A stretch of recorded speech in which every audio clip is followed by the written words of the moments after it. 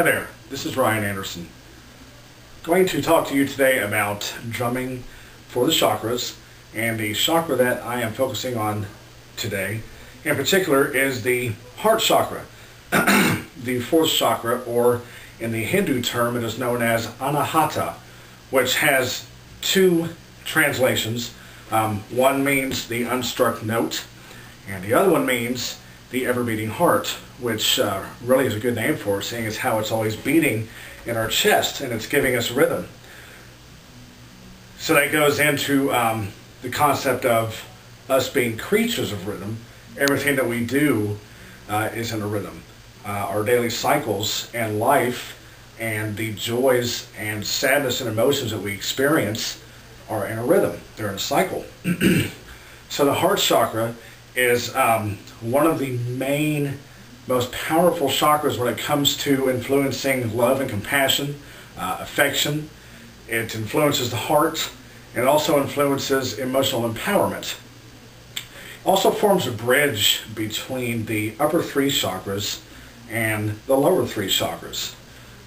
So when we drum, we're activating the heart chakra and balancing the descending higher chakras against the ascending lower chakras, seeing as how the Anahata is in the center of all seven. You have your heart chakra, the three down here, and the three that are up here.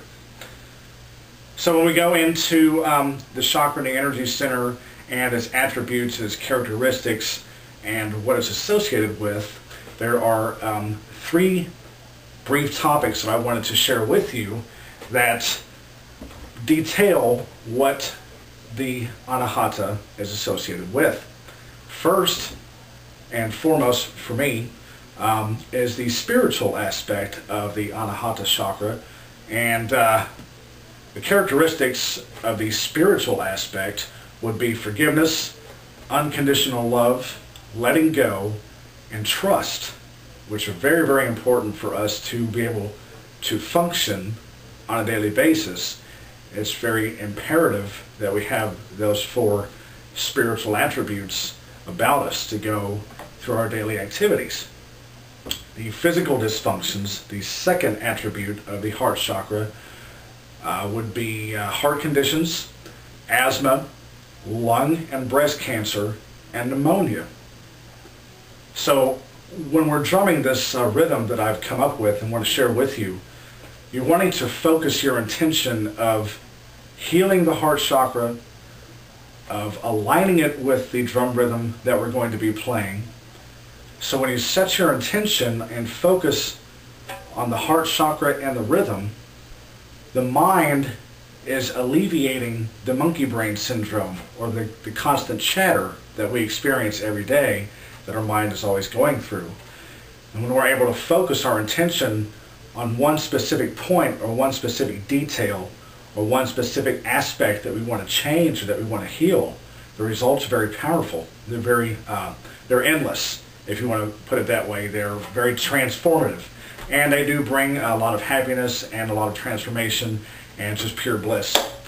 The body parts that the heart chakra are associated with would be the heart, of course, the circulatory system, the blood, your lungs, your ribs, the diaphragm, your breasts, your esophagus, your shoulders, your arms, and your hands.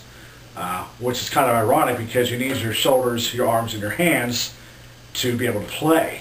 So let's get to the rhythm, and remember to focus on your heart chakra. It's located in the center of the chest between the two breasts. It's green in color. So when you're focusing and you're playing, just envision a green light or a green flower or a wheel in the center of your chest, and keep that vision in your mind and play along with me and see if it doesn't help you on a daily basis. It's very good to try this exercise every day for 5 or 10 minutes and focus on that one chakra and see what happens in your daily life, okay? So the rhythm goes like this. Of course, it's going to include a heartbeat to signify the chakra, and that also activates the lower three chakras.